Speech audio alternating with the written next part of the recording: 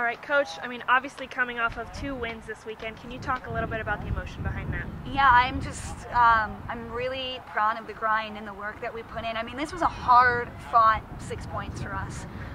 We definitely gained some more confidence, I think, Friday night in terms of how to manage the tail end of the game. And you could see that in the tail end of today's game. But for them overall, to finally feel the emotion that comes from the work and the process and their commitment to actually feel that, I'm ecstatic for our team. Mm-hmm.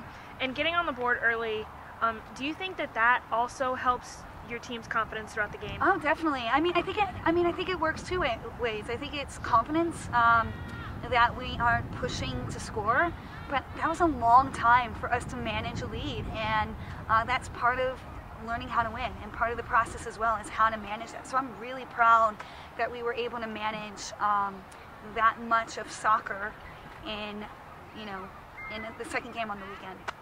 And you seem to eliminate a lot of their scoring opportunities down there towards the net. Can you talk a little bit about the defensive effort today? Yeah, I mean, there was a total grind.